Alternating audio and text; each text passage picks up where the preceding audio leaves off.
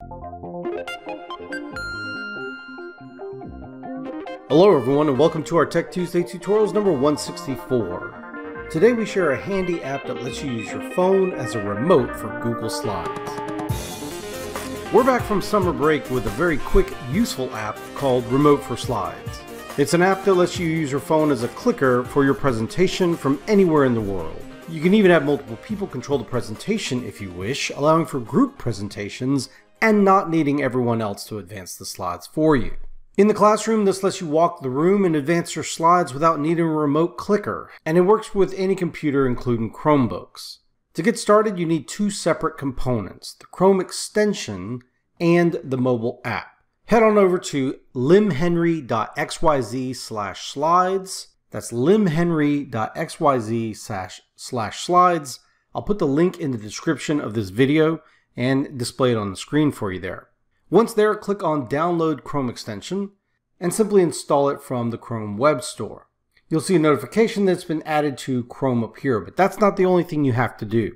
Now you need it on your phone so that the two can talk. So to get it on your phone, if you're using Android, you just click on Download Android App from the results page here, or again from their main website, Download Android App, and it'll take you to where you can get the app.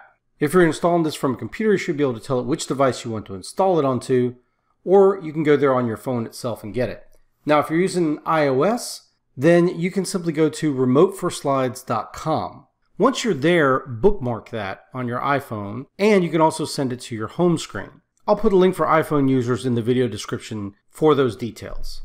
Okay, so once you've installed both, then open up a Google slideshow, and if you already have one open, refresh it, and you should see a button that says Present with Remote.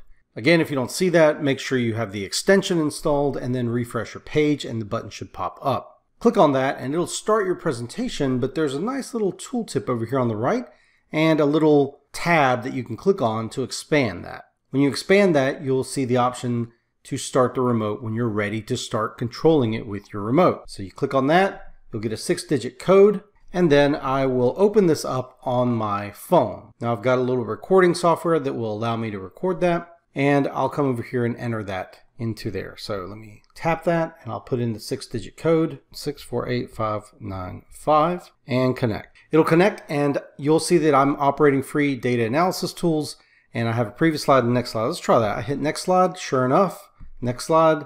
So I can manage this entire presentation this way, but also notice that there's a little icon over here at the top right. It looks like a speech bubble with a line through it. If I tap that, then I get speaker notes that show up on my slide as well. So it's really helpful if you do have these little notes and things you want to say and you want them to show up on your phone and be able to navigate while you do that. So that's about it. Free, easy to install, two little things you install, and from then on you can be anywhere in the world controlling your presentation that's being displayed. This presentation can be run on a kiosk, it can be run, in a big room, and you can be way in the back of the room. You don't have to worry about range. You don't have to worry about carrying around a USB clicker or anything else like that. You can control it even on Zoom calls or anything else from their home. As long as you're on the internet, you can control that presentation.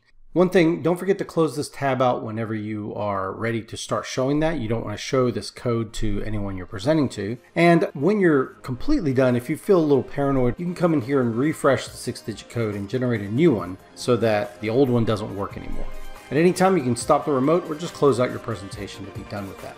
Alright, I hope you all enjoyed this video and I hope you found it useful. And if you did, go ahead and hit that like button. Why not support us and click that subscribe button. Click the bell icon to receive any email notifications. Leave a comment for an idea or a Tech Tuesday video below and share this video with your friends. We'll see you guys in the next video.